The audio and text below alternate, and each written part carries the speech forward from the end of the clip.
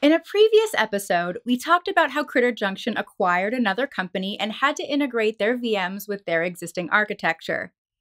This had gone well so far, but Critter Junction had noticed some areas where things could be improved, using Google Cloud Persistent Disks to save money and to make the entire application more scalable. Stay tuned to see how.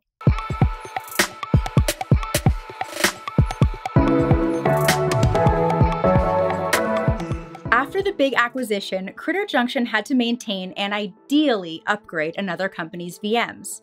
After using the architecture for a few months, one of the first potential areas of improvement Critter Junction found was that there were many of these VMs disks that were being underutilized, meaning the speed at which the application was requesting data was much slower than the speed their disks could read the data. And they realized that other parts of the architecture were overutilizing resources. So Critter Junction also realized if their growth projections were accurate, they would need to resize their VM's disks, as they would very quickly outgrow their current disk size. And on top of all that, they wanted this resizing to happen without any downtime or costly VM restarts, if possible. This seemed like a lot to ask for, but what they didn't know is that Google Cloud Persistent Disks solve a lot of their problems. Let's dig in. Google Cloud Persistent Disks are a durable, high-performance block storage option for cloud VMs. Their main benefit is that they can be attached to or detached from VMs as needed, allowing for long-lived data to persist even where those VMs are started, stopped, or terminated. There are 3 different types of block storage. Local SSDs are high-performance scratch spaces that are best suited for in-memory databases up to 9 terabytes in size. Then there's standard persistent disks. These are network devices suited for large data processing workloads that primarily use sequential IOs. There are SSD persistent disks, which are suited for enterprise applications and high-performance database needs that require lower latency and more IOPS than standard persistent disks provide. SSD persistent disks are designed for single-digit millisecond latencies. The observed latency is app-specific. And finally, there are balanced persistent disks, which, as named, provide a balance between PD standard and PD SSDs. They are backed by a solid-state drives that balance performance and cost. Now that we reviewed the different types, let's see how this applied to Critter Junction.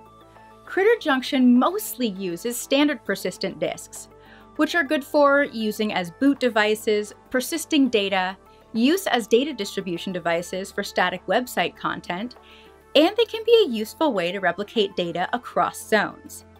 Unfortunately, the current architecture didn't take much advantage of these features because each PD is attached to a corresponding VM.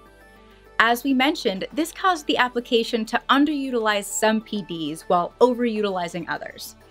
Another concern Critter Junction had is that as their application data and boot volume grows, they're afraid they'll have to reboot the VM, detach the PD, resize it, and reattach it, resulting in scaling limits with downtime.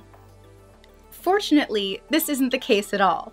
What Critter Junction didn't know is that persistent disks provide scalability because multiple VM instances can connect to content at the same time within the same zone, allowing applications to scale up or instances down as needed to serve data to customers. And better yet, attaching a persistent disk to multiple virtual machines doesn't affect total performance or cost either. Each machine gets a share of the per disk performance limit. Performance scales automatically with size, so you can resize existing PDs or add more PDs to an instance to meet performance and storage space requirements. Each PD can be up to 64 terabytes in size, so there's no need to manage arrays of disks to create large logical volumes.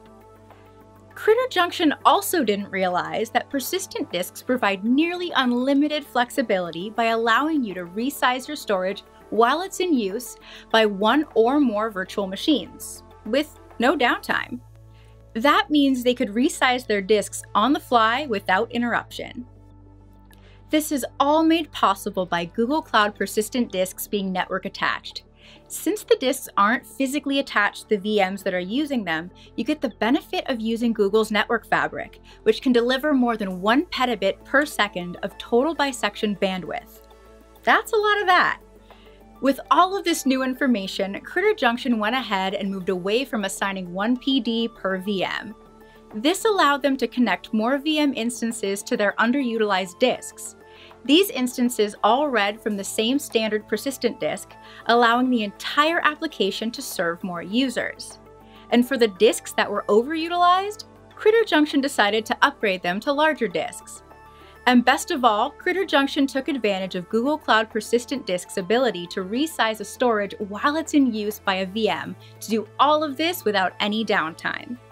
For Critter Junction, Google Cloud Persistent Disks turn out to be a simple, fast, and flexible solution for those needs. So that's a wrap for this episode of Season of Scale. Stay tuned for more about Critter Junction, and remember, always be architecting.